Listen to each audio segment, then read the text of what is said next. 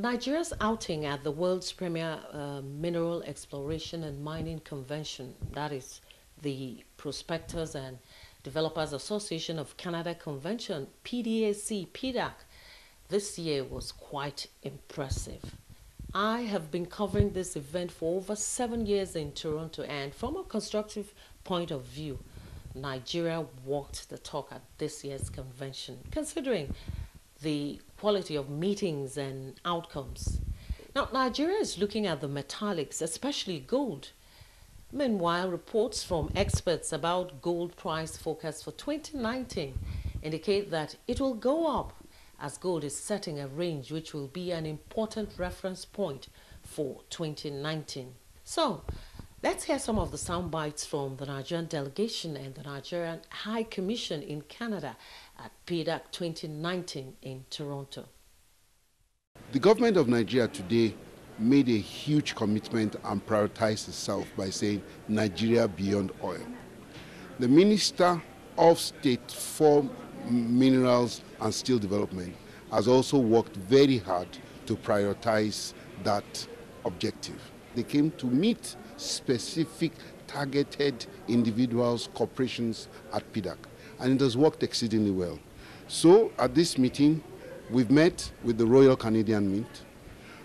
They're arguably one of the best minting companies in the world. They perhaps make coins for over half of the world countries. We've also met Barrick Gold, arguably the largest gold mining company in the world. We've also met the Canadian Institute of Mining. They set the standards that others follow. We've also met with Bullion Mart, our partners, who, yes, are the largest distributor of gold coins, bullions in the world, and perhaps trade actively on 5 continents. Meeting each and every one of them has meant that Nigeria, for the first time, became the doyen and the bride of the Pdac at this event.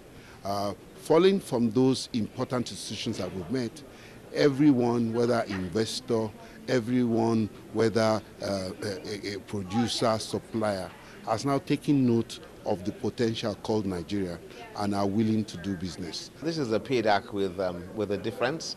As you can see, we have a focus, we have a direction, and things are moving in the right direction. Solid minerals is an area which we have identified as a place for meaningful collaboration between our two countries. As I've said before, mining is less than 0.1% of GDP. Canada has the expertise, the skill, the competence, and the tradition of a solid mining business. Nigeria has the resources. So this is the time for us to get together and collaborate for mutual benefit. We now have some kind of clusters, and these clusters are like the China Mining Roadshow, China Mining Nigeria Roadshow, the Swiss Roadshow. We're able to do that in Australia, and these are things that we've not been doing before. And we now see that we are getting more investors into the sector. Canada is the go-to country for mining assistance in the world. #1 for best practices, #1 for mining investments, junior exploration companies, the most listings in minings on any stock exchange. This is what Canada is all about.